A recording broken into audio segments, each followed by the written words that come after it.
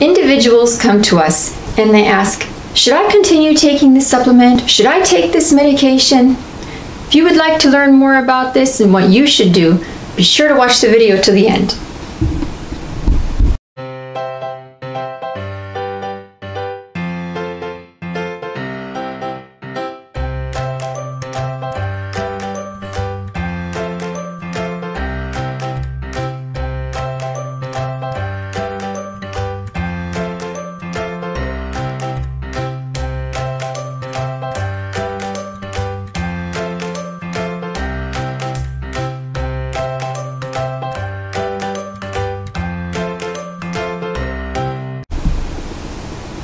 All right, so today we're going to talk about, I would say, the 3 categories of individuals that we help and what our observation is based on how they approach them receiving help with their healing process.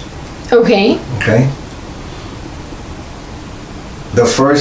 I'd say the first category, and again, this is just my made-up category, all right?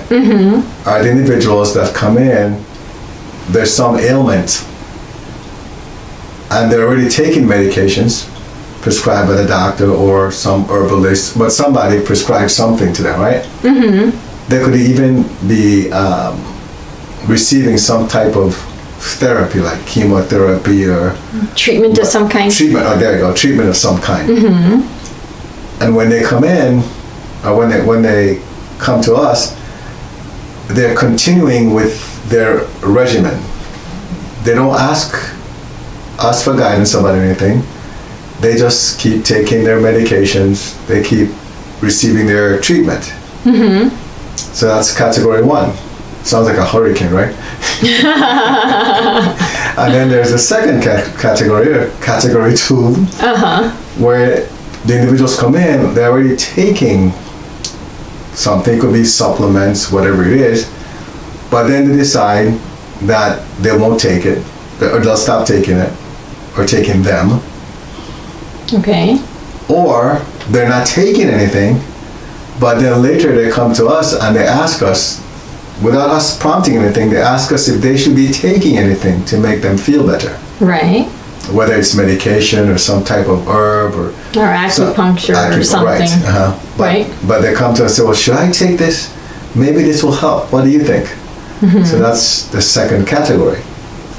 And then the third category are the ones that when we meet them, they tell us emphatically that the reason why they want to work with us is because they want nothing to do with taking any type of drug, any type of treatment that involves radiation or anything like that. They don't want any of that. And they refuse any type of surgery. They just want to be healed naturally. Those are the 3 categories. Did I leave out any? As far as you know? No. Okay. So let's go to the first category. How about if you share your experience and the individuals we worked with? What do you notice about those individuals? Do you notice anything? Well, the ones who are currently taking medications or treatments of some kind, it seems like progress might be a little bit slower for them. And once we're told, oh, well, these are medications I'm taking, these are treatments that I'm going for, then it's like, oh, okay, well, now we understand why it's progressing slowly. It seems like you take a step forward and then you take a step backward. But it's all because of, a lot of the time, side effects to the treatments or the medications or the supplements that they've been taking, or that they're, suggested to take and that they're, using. So that's what I have seen based on the individuals that we've worked with. And that's when we go in and we start working on, of course when I say we, I mean the angels, right? And we don't do the work. We don't want to sound like some big shots or something.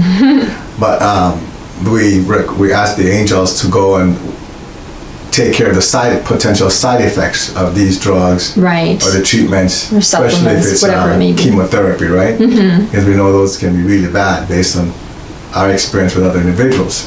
Correct. So we work with individuals with that, but then they're still taking the treatments. We never ask them to stop, right, because we're not asked anything, and we don't know what the guidance would be anyway. The guidance might be that they should continue. We don't know. But you're right. From what we've seen, it does take them a longer time. We see nice progress, but then for whatever reason, it takes longer. Like you said, maybe because of all the things they're doing and their side effects from all these things. Right. You know, I remember there's a story like that where there was this one kid that had gotten in touch with poison on his skin. This story by one of these healers, true story. And they rushed him to the hospital and they gave up on the kid, young kid, like about 8 years old. They couldn't figure what was wrong, and they thought he was going to die. So they told the parents, and the parents, of course, they were sad because they were about to lose their son. Right. And the mom remembered this one natural healer, spiritual healer, and she called him. And when she called him, and actually it was her, she called the lady, and the lady said, okay, I'll do some work on him, and just keep me updated. So she did some work from her house, of course. She didn't go to the hospital. It was remote. And, right. And the mom called after a few hours and told her that he had improved a lot. So, okay, I'll do some more treatments from here, and then tomorrow give me an update. Well, the next morning the mom called, and she was in a panic, and they said that he went backwards, like his condition got worse. And the healer asked, well, what happened? She said, well, I don't know. And she said, well, this doesn't make any sense because he should be progressing nicely. And so she asked the mom, please go and talk to the doctors and find out what happened. Well, they started feeding him, and apparently, and then they gave him medication as well. Well, it turned out that the spiritual healer realized, she was guided, of course, by her spirit guides, that the medication they were giving him was creating a side effect of where this kid was getting worse, his condition was getting worse. Oh. So then she told the mom, I don't know how you're going to tell the doctors this, but please ask them to stop giving him that medication.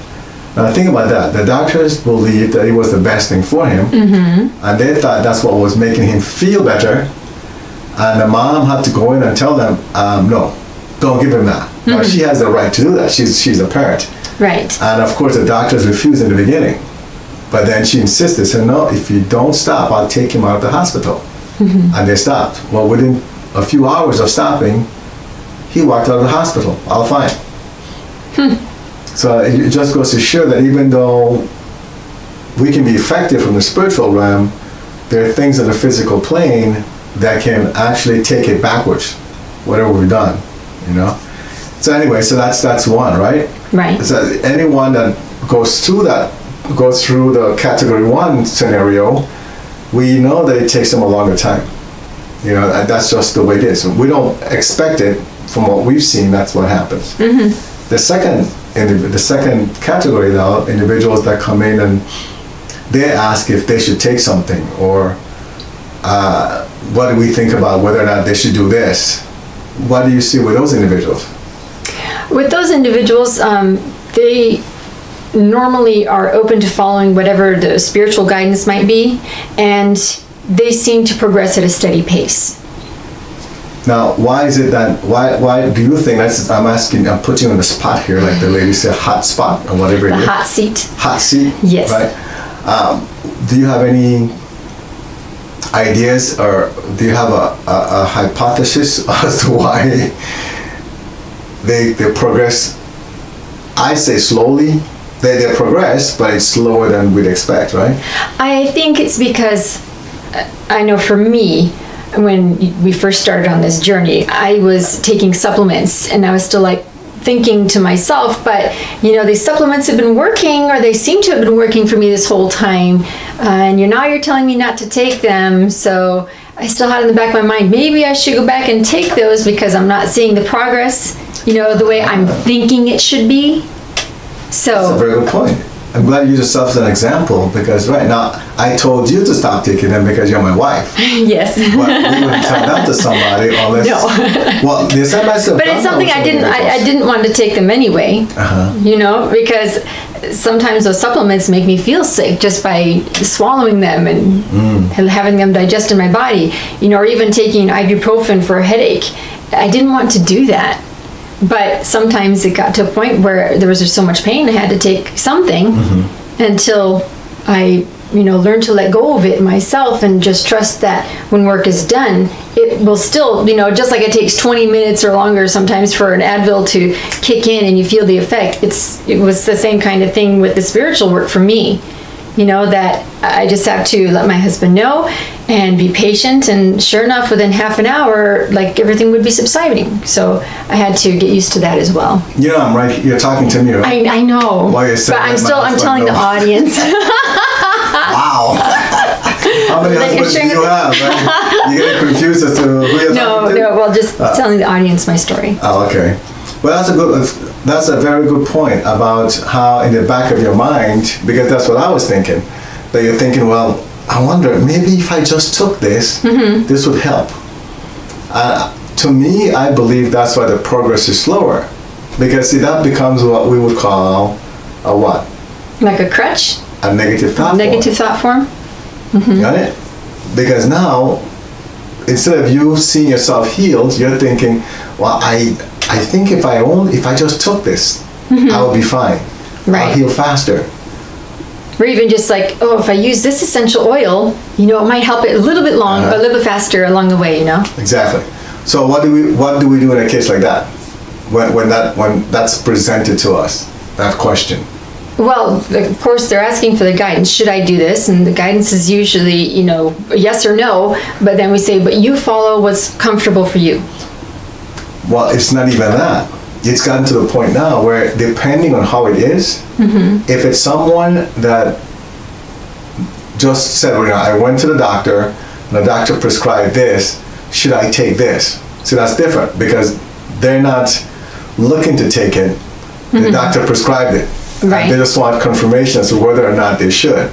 In that case, I go and I get guidance on it for them, because they're literally asking for guidance. Okay. But if someone were to come and say, well, I was thinking, if I were to take this, whatever it is, do you think that would help me? In a case like that, I don't even check for guidance, because the moment someone has to ask that question, it's because they already believe that it can help them. Make sense? Yes. So if you tell them, don't take it, unless that's the guidance, it could get to the point where, yes, they might want to follow guidance, but in the back of their minds, they're thinking like what you were saying. But what if? Take it, exactly. Which then taints the work. And that's why I tell people now, if they ask me, well, do you think I should take this? I just tell them, if you think you should, go right ahead. Because see, that way, it doesn't affect what we're doing. Got it. And if not, the challenge with that is, for me, this is from my standpoint, then I don't know, let's say they get healed. I don't know what helped them heal. Because I don't know, sometimes I'll try one technique, right? Then I'll try a different technique. So if this person is having a challenge after I try one technique, I say, maybe I should change technique. But it could be because of a side effect of what they're taking. But I wouldn't know that, because I'm not going to check that, because I have nothing to do with that. She said, if they choose to do that, then they do that on their own. But it does slow things down, it seems like. Because there are a lot of moving parts, and now we don't know what is affecting what. Now, we're not saying that they shouldn't take it. What we're literally saying is, if you feel better taking it, just like you said, it's better if you take it. Yep, whatever makes you feel comfortable. Exactly, because we don't want something to get in the way of the healing process. If you say, well, I want to quit taking this, but in the back of your mind you're thinking, but maybe I should, then you know what? You should go take it, because that's going to hold you back if you keep thinking that way. Am I making sense of what I'm saying? Yes. Okay. So I noticed that, again, it goes back to the way the person's thinking. It does slow the process, and I've seen that. Sometimes it even goes backwards, then we have to do some extra work, which we don't mind. It's just that it could become a lot of work. Yeah. And then the third one is where the individuals come in and they make it very clear, I want nothing to do with this. I have two favorite individuals for that. I have one individual, the one that had the migraine for over 20 years, right? I would be hospitalized for weeks. Yes. right? Got fired from a job because she was in the hospital too many times. I still remember when she sent me the message, and then she said, I will not be taking any more of these medications. We didn't discuss that. I didn't tell her, don't take the medication. She said, Right. I won't be taking this anymore. I'm done with this. Right? And then I think a year later, she showed me where the doctor was still sending her medication. And she just took them and stacked them in her closet. And then remember, she took a picture of it and Yes. said, these are the boxes they've been sending me. I'm not taking this. But since then, she's been healed. She just refused to take the medication. She didn't ask me, should I take it? She just like, I'm not taking this. See the difference? Yes. It wasn't a question. She's like, I'm not taking it, done. Then we had the lady that got in a car accident. And when we met her, she could hardly move. Right. She Yeah. said that she was supposed to get surgery. She didn't want to have the surgery. And that was her back surgery, right? Yes, for the neck and back. Yeah.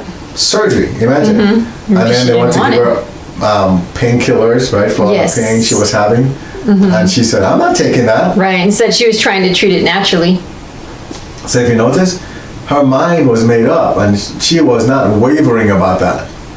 And once we started working with her, not once did she call us and ask, is there anything you think I should be taking?